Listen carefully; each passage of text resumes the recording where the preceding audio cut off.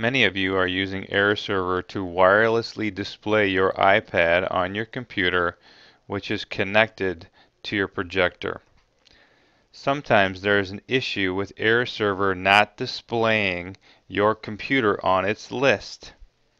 So if I look here, you can see maybe Airserver is not showing up your computer on that list.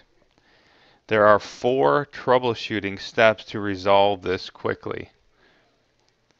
Step 1 is to click on the Settings app on your iPad and then go ahead and turn airplane mode on. So that would shift it from the left to the right. It'll turn green and then turn it back off again. Once you've done that, which I'm not going to show you because it would turn off my AirPlay, once you've done that, go down and check your list again and see if your computer is showing up on that list of devices. Next step is to, on your computer, click on the AirPlay icon on your bar at the top, click on that, and then go down to where it says Rebroadcast Services. Okay, and my device is going to now be gone, and now I can reconnect it back on the machine here. And then you're going to check your list to see if it's there again.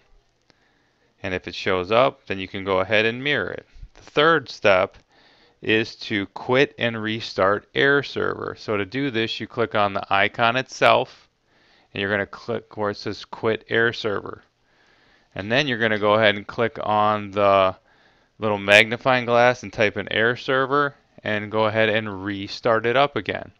Now look at your list and see if it shows up on the list.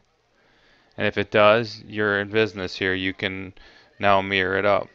And finally, if all those don't work, simply restart your iPad and your device should show up on this specific list.